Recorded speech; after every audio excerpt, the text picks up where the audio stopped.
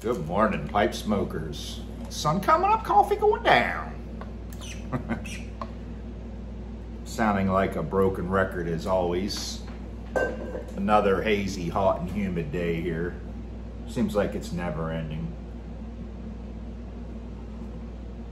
Got some new ones to do. I want to get through some of these Ken Byron. I've did a bunch before, but these ones I got at the pipe show. And a couple quick mentions.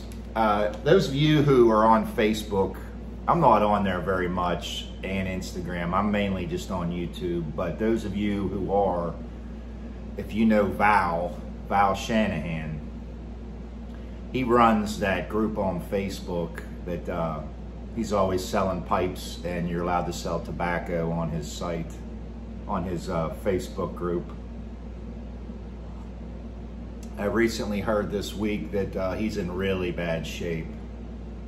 I guess he got the COVID and he was really bad, and he got out of his bed and he was so lightheaded and couldn't breathe that he fell on the floor and he broke his arm in 2 places really bad. And I guess he's in the hospital on a ventilator fighting for his life. So those of you who may know Val, I'll post a couple pictures of him here. A little quick story about him. When I first met him and started talking to him, I thought that he was Mark Ryan, because he looks just like Mark Ryan to me from Daughters and Ryan. And I asked him, I said, like last year, I said, are you going to the pipe show? It was great to meet you. I want to, see you again. And here it ended up that it was Mark Ryan that I met, and I thought it was him. Well, he's a super cool guy, and just to show you what kind of guy he is, I had sold some things this spring, and was on through his site, and I asked him, I was going to give him a tip, a bonus for selling some things on his site, and he wouldn't take a dime. He wouldn't take a dime. That just goes to show you. So that, and Classical Pipes, Dion Powell. I believe he's called Classical Gourmet now. He's back. He's going to be making, he told me this week, me and Dion always keep in touch. He's going to be making more cooking videos, hiking videos, outdoor camping, stuff like that. And I told him, I said, once in a while, because his channel's monetized, and he's not allowed tobaccos and alcohol and stuff like that. I told him maybe to try and sneak a pipe in with his cooking show once in a while, or talk about what kind of tobacco he's going to be smoking after his gourmet dinner. So everybody welcome him back. This is the one I'm going to be doing today. Carry On. There was 3 at the show that I bought. Said I don't know if they were made special for the show. I don't think they were, because I did find one review on this from the famous JM Inks, and it's the only review on this. And this is a special rare red Virginias from a different couple continents, some special Perique and special Burley. So this should be right up my alley. I'm hoping for the best. Let's get this sucker cracked, or ripped I should say. To me, his tobaccos were just okay. There was a couple I liked more than others, of course. They were all like very wet, and they all had some kind of really strong topping, casing.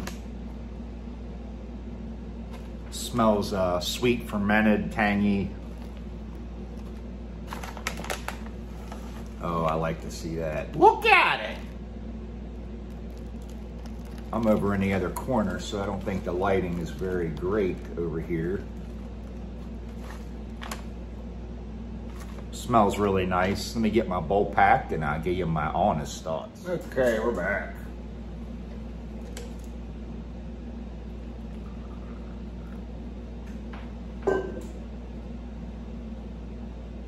As with a lot of his blends, to me anyway, they seem to burn hot. And this one does as well.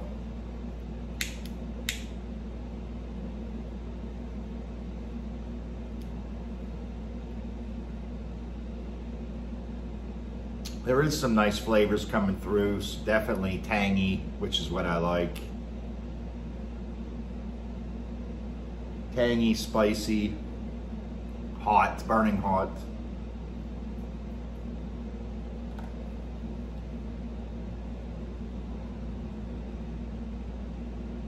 Smoking this in my very first pipe I ever bought. I believe I was 18 years old. Dr. Graybo Royal Duke.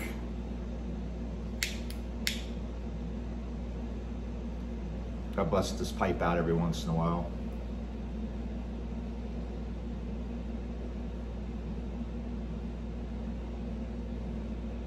Like I said, there's something about it. It starts out very nice, and then by the time you get to the retrohale, it's just like hot smoke and air. I'll definitely smoke this in another one of my broken in briar pipes, or a cob pipe for sure, but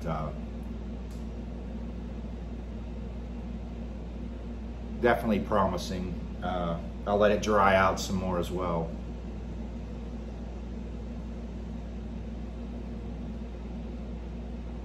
I don't know if you can find this on his site right now and order some or not. Like I said, these were from the show. But I'm certainly not hating it.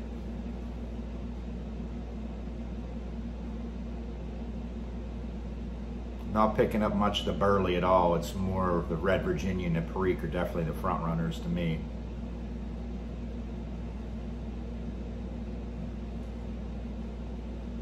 I will be back tomorrow morning for another one. I'll do the other one of the other ones I got from the show. I don't remember what the names of them are. Hope everybody has a great weekend. For you sports fans, college football finally starts today, even though there's mainly scrubby games, but it's still something to watch. Remember, whether you're a cigar lover, pipe smoker, whatever your belief, we're all brothers and sisters of the leaf.